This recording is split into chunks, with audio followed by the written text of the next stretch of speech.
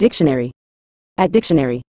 In a general sense, psychosomatic refers to the interaction between the mind and body, where psychological factors such as stress, emotions, or beliefs can influence physical health and manifest as physical symptoms or conditions. Psychosomatic symptoms are real physical manifestations that arise or worsen in response to psychological stressors or emotional states, without a clear underlying organic cause. These symptoms can vary widely and may include headaches, digestive issues, fatigue, or pain in various parts of the body.